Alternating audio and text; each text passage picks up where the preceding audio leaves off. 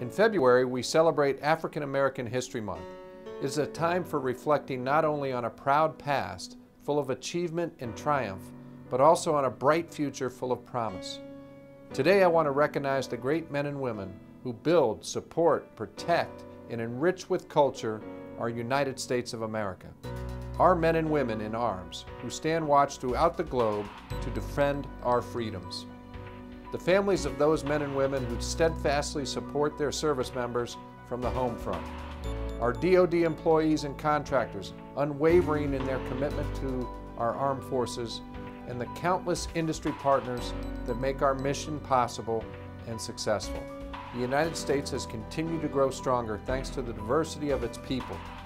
It is this diversity that makes our Army a stronger and a more adaptable force. I encourage each and every one of you to not only just in the month of February, but every day of the year, strive to grow in your knowledge of our history and to embrace and celebrate the unique cultures of the greatest nation on earth. In keeping with our lines of effort, ready, set, go.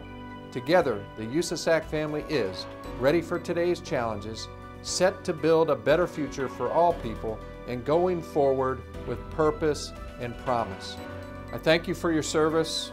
And remember, trust plus teamwork equals strength and cooperation, and God bless America.